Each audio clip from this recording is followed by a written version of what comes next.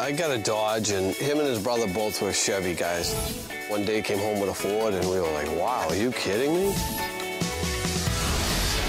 So, Kev, what do you like about this Ford over the Chevy? I really like the payload. I like the fact that it can haul 2,300 pounds. Gives me the extra edge I need with the truck camper, and put the snowmobile in the back of the truck with all our gear, and I still get great mileage.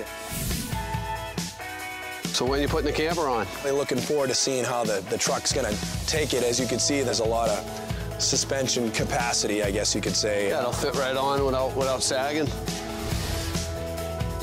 We're looking at 365 horsepower. When are you gonna let me take this thing for a ride, or what? Let's do it. So this is the big bad Ford, huh? That's right. The big good Ford.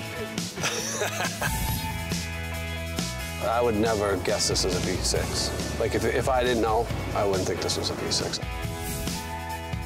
Felt like a V8 truck, and this truck doesn't feel like you give up any power. So it felt great. Through the back roads, up the hills, and plenty of passing power on the highway.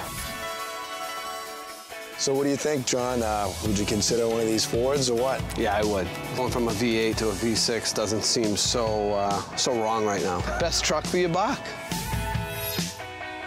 With the new F-150, they really did get ahead by, the great EcoBoost motor. Can get the job done, with great power and great efficiency, so.